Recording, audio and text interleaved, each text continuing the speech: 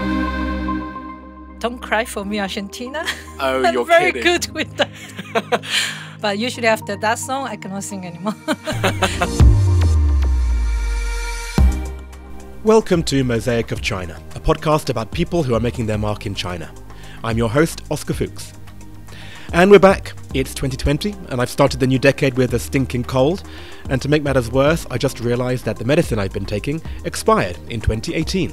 So if this episode ends up being the first and last of the year, then you'll know what happened.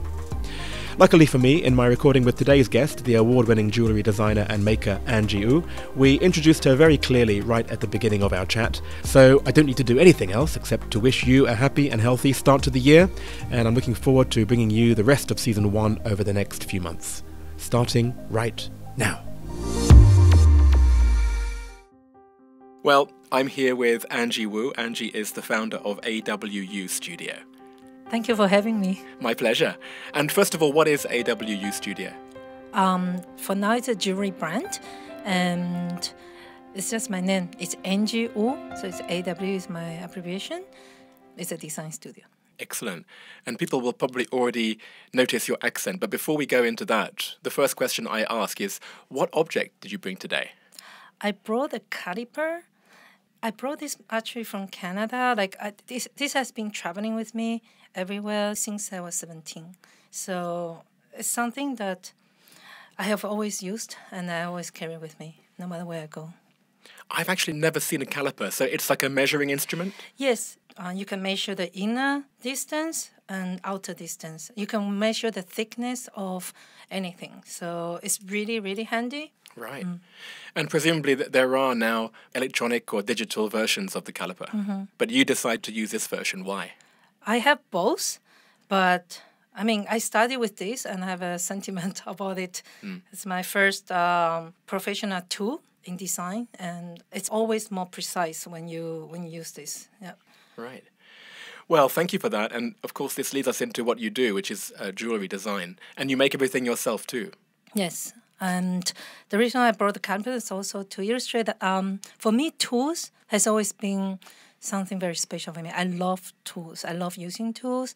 I love this magical transformation of making something out of another substance. So it's like this transformation. And it's always been jewellery, or you've been doing other design before that? Actually, I studied design art in Montreal. So as a design artist, you mainly focus on the concept, the art concept, but you create design with, so furnitures and any accessories. And that's how I start to use my calipers. And then I did a product design degree.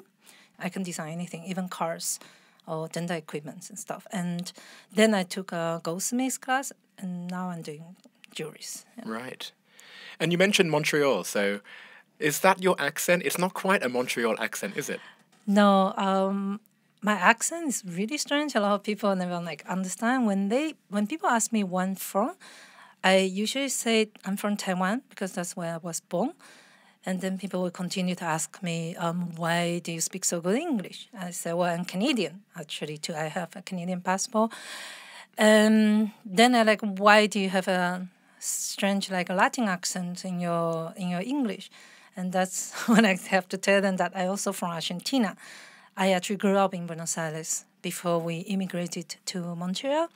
So we basically spent almost 10 years in each country, 10 years in Taipei and 8 years in Buenos Aires and 12 years in Montreal before I moved to Spain and then now in Shanghai. Yeah. So it's more a Spanish accent, basically. It's Spanish accent because that's my first foreign language. Yeah. Wow. I have some version of identity crisis myself I've got 4 grandparents from 4 different countries. But I think you maybe are a bit more confused than me even. Yeah. I think ever since I left Taiwan when I was 10, I never not have an identity crisis ever in my life. And especially in Shanghai, it's really strange because you would think that someone who looks Chinese coming to China will integrate better. I actually suffer more identity crisis in Shanghai because local people don't see me as local, and Taiwanese people don't think I'm Taiwanese. They get super confused and they don't know where to put me in which category. Yeah. Yeah. I mean, I'm the same. I used to be a headhunter for 11 years, and we like to put people into their compartments. And you're the person who I would not know what box to put in. Yeah, because people like to predict your behavior, right? Right, And they right. just don't know what to do with me. Yes. And so what happens when you go to Taiwan then? Is it the same story?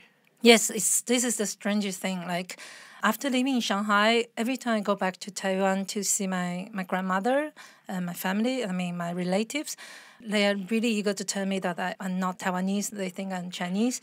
It's just super strange. I think it's because I've never stayed in a place long enough to form a very strong accent of anywhere. So I'm like a sponge. I absorb accent of anywhere I stay. So I'm pretty sure I have some Chinese accent when I speak Chinese, but also I have a very strong Taiwanese accent somehow. I don't even speak Taiwanese. So yeah, this is super strange. In Spain, they think I'm from Argentina. In Argentina, they think I'm from Spain. And when I speak French, French people think I'm Quebecois. And because I study Alianza Francesa, that's where I took my French when I was in Argentina. Of course, Canadian people, they can tell that I have Parisian accent. Super confusing. But there was a reason I wanted to ask you that particular question, because where is home to you right now? I always have this problem with defining home. Like, I used to think where my parents are and where my family is and where people I love are, but now they're everywhere in the world. So I realized that home is where I am, is where my heart is. And I also came to the realization that your body and your being is the only person who is going to be with you for the rest of your life.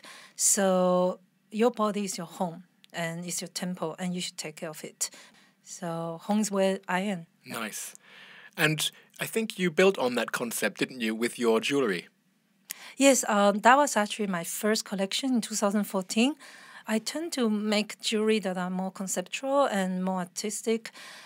It's kind of a marriage of my two studies, like product design and fine art.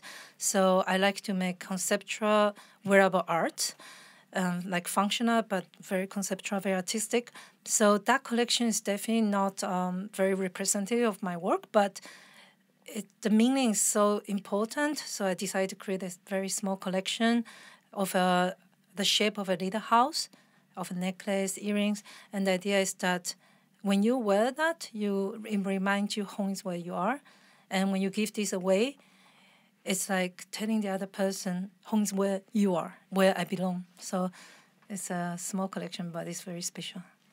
Well, that's a nice starting point to talking about your skills. Like, how would you say that you have progressed from that first collection to what you do these days?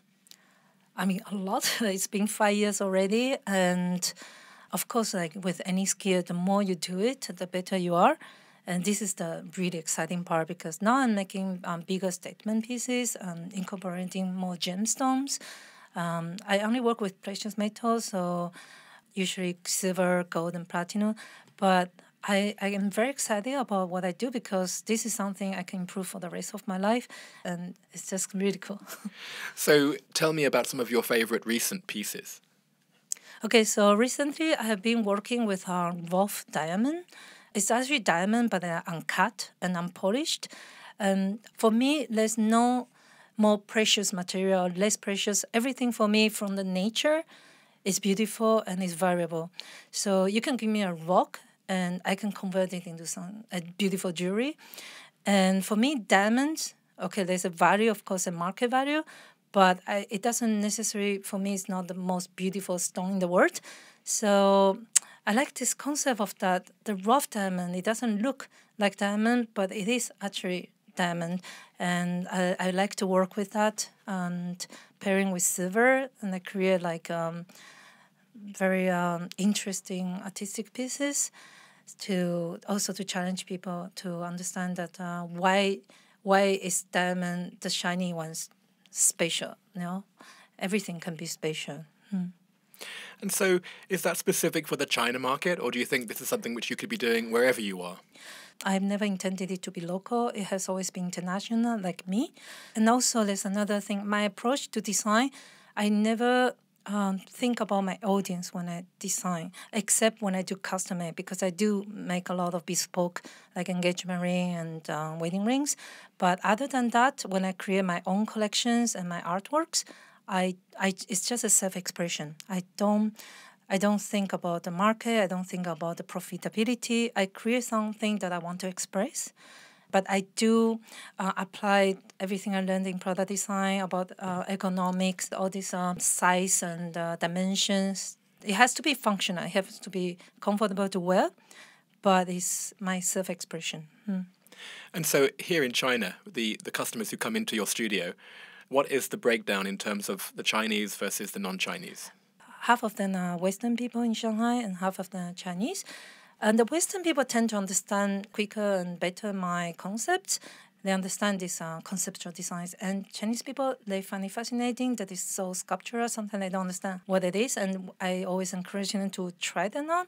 And then they realize that it's actually very beautiful. It fits them. And so it's very encouraging because it's special and unique. Yeah. Can you generalize in terms of what a Chinese customer tends to like more than a non-Chinese customer, or is it hard to generalize like that? Okay, there's two styles that's very prominent in my work. One is architectural style, like the very rational, structural, and linear, and geometrical. And the other one is nature. My mom is a biologist, so I've always grew up in the nature. I love nature, so I work a lot with the element of nature, like leaves, seeds, all these organic shapes. So the Western people, they like a lot of architectural styles and linear styles. But Chinese people, unless they're architects or designers, they usually tend to like more the nature styles. That's interesting. And so who is the real Angie then, in terms of like what makes you tick? Yeah, so I'm a very nervous person, and I like to be alone a lot. This is something that most people would not expect from me. I love solitude. I need a lot of time alone. When I'm alone, I feel good. But when I am with people, I come alive, and I can be very outgoing and passionate. I think this is also part of me. It's yeah. Yeah, I think that's where we're quite similar, because people would see me as very outgoing. I mean, look, I'm hosting a podcast, for God's sake. But I think I'm the same. Like, even if I have a party at my house, I will usually go into my room and close the door for 10 minutes and then come out afterwards. Yeah, I need that balance in life, the time alone and the time when I'm with people. Yeah, I always get too excited when I'm with people. And I think when I'm with people, my Latin side come out. Oh. Yeah, like definitely. People can feel that. That's interesting. And then when you're working, is it the more kind of introvert side? Yes, I like to work alone, and I think that's more the Canadian or the Taiwanese side. I shut down, and I like to immerse in my own world. Yeah. So where do you think the future will be for you? Do you think you'll stay in Shanghai? How long have you been here now for? If I tell you that, you can guess my age, but I don't care. I have been here for 14 years, and I will always keep my headquarters in Shanghai. It's where I started, and I love what has been going on. But definitely, I am going to be going back and forth, and ideally moving to Europe first. European people really understand my work like really quickly. Yeah, and I don't worry about the market. Yeah. And so, obviously, you've been very successful, but I want to ask you, where have been the biggest difficulties or even the biggest failures? Yeah, I wouldn't call myself successful. I'm doing better every year, so this is really good. It's very encouraging. I'm very grateful to those who believe in me.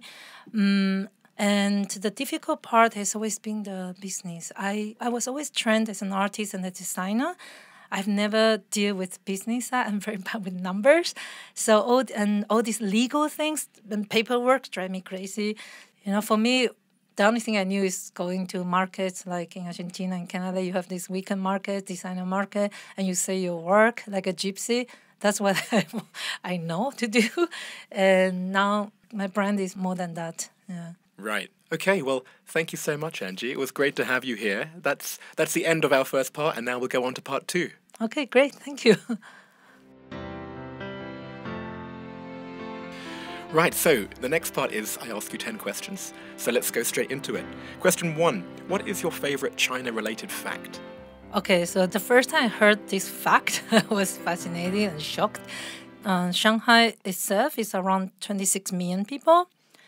The entire Taiwan is no more than 23 million people. And this just blew my mind. And I think that's just the official number. There probably are some others too, Yes. right? Do you have a favorite word or phrase in Chinese? Actually, I do, and I still cannot find the right English term for that. So when I grew up, my mom was a professor, right? So she always cared about the inner beauty. She was always trying to use this word called 气质. If you separate the word, it means the quality of your qi. It's like an inner beauty, grace, and elegance. And it's something, my mom would say, something you cannot buy. You have to nurture it, you have to build it, and it has to be from childhood. So she always say, like, if you are someone with good 气质, you will always benefit from that. Like, if it's outer beauty, it's something that doesn't last. So she always wants us to build this inner beauty, 气质. Nice. Question 3. What is your favorite destination within China? Definitely Yunnan. I was designing museums before. Okay, that's what I was doing before my brand. I'm a museum designer.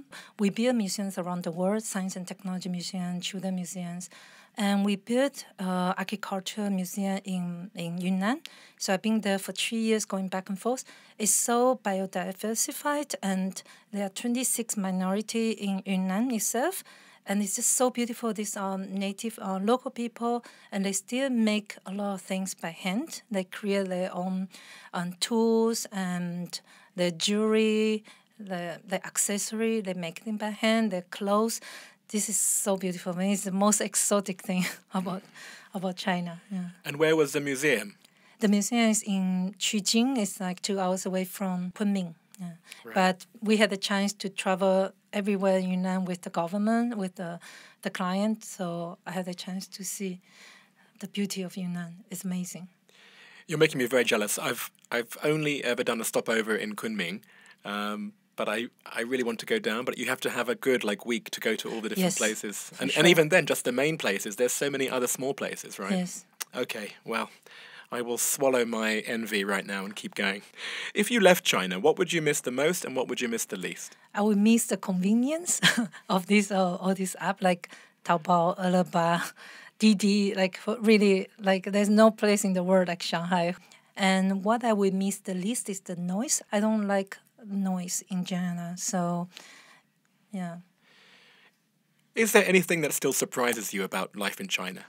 Yeah, so recently I had a really bad experience. I have this studio that I built, my jewelry studio in Jing'an Villa, in close to Jing'an. And for 5 years, everything was great. I even just renewed the contract with them. And then out of blue, when I was in Italy doing my exhibition in April, the landlord just called me and told me he sold the building. So he wanted me out in 1 month. And he didn't honor the contract. For 3 years, he was telling me, we trust each other. I like you so much. So I couldn't do anything about it. Just when you think you understand how things work, everything's running smoothly, there's always going to be something that comes unexpectedly. Of course. What is your favorite place to go out, to eat, to drink, or hang out?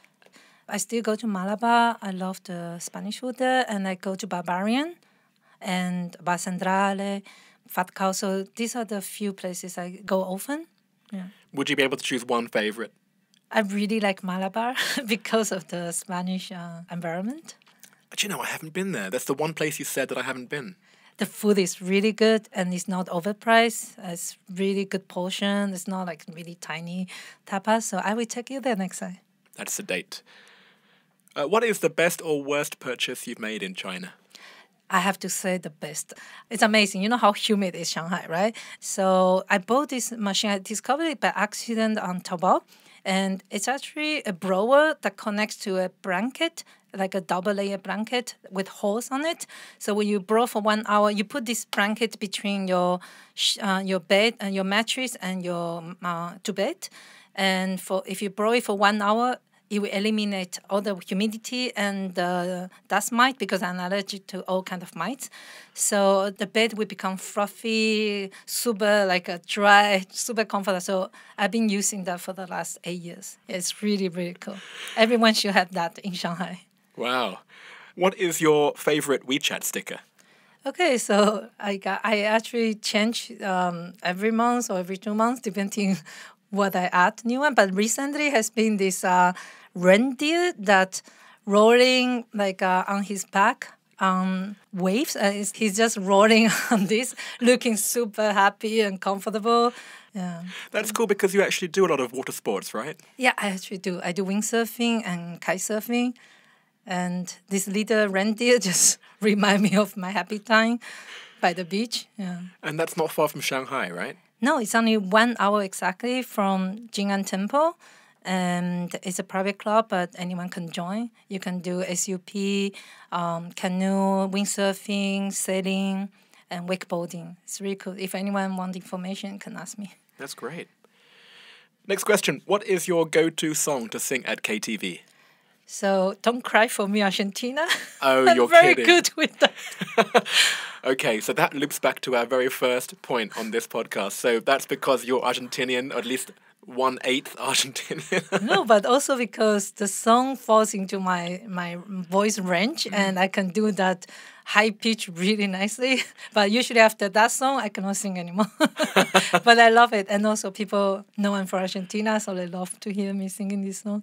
That's how I impress people. And I just need that one song and then I'm done. And finally, what other China-related sources of information do you use? To be honest, like I've been so busy the last 5 years with this brand, I don't follow news so much anymore. So I have to tell you, like my best resource for news is my assistant. She loves news and she's reading all kind of news all the time. So she's the one who always like keep me updated of what's going on with the world, with China and everything. Yeah. Oh, that's great. Wow, that's a really useful resource to have. She is indispensable, obviously. For sure. Well, thank you so much, Angie. That was really interesting. The last question I ask everyone on this podcast is, out of everyone you know in China, who would you recommend that I interview next? So you should interview Catherine. She's a healer. She's from Peru. And she does workshops on cleansing. It's really good for people who are living in Shanghai. We are always in a very stressful lifestyle. Yeah. Wow, I've never met a healer like that before. I'm looking forward to meeting her. Thank you very much. Great. Thank you. So when Angie mentioned her surprise at the fact that the official population of Shanghai is a few million larger than the population of Taiwan, careful listeners out there might have remembered that V from FitFam in episode 8 said the exact same thing about the population of Australia. So I looked it up, and yes, Taiwan's population is 23.6 million and Australia's is 23.8. So there you have it. One city, one island, and one continent, all with the same population, more or less. I related very strongly to Angie's definition of home, so I really liked that meaning behind the jewellery collection that she made around this concept. Please check out the photos on social media. We're at Mosaic of China on Instagram or Facebook, or you can add me on WeChat using my ID, s01e18, and I'll add you there myself. Alongside that collection, the second image I posted is some of her work with the unpolished rough diamonds, and the final image was a comparison between the architectural style preferred by Western customers versus the organic and natural style favoured by the Chinese customers. I looked up Angie's favourite word, qizhi, and the translation I got was temperament or disposition. But there's something about Angie's direct translation, the quality of your qi, which just seemed to make more sense to me. If anyone out there has a better translation, then please let me know. I also uploaded a map I found of the distribution and population of ethnic minorities in Yunnan, which is fascinating since it's the most diverse province in China in terms of ethnic mix. Other than that, there is a photo of Angie with her object, the calipers. There's a selfie with me looking totally demented, I've got to say, but Angie looks lovely. There's a photo of her favourite restaurant, Malabar. There's an image of the bed humidifier, which was her best purchase in humid Shanghai. And of course her favourite WeChat sticker, the swimming reindeer. Mosaic of China is me, Oscar Fuchs, extra editing support from Milo De Prieto, artwork by Denny Newell, and China support from Alston Gong. I'll see you next week.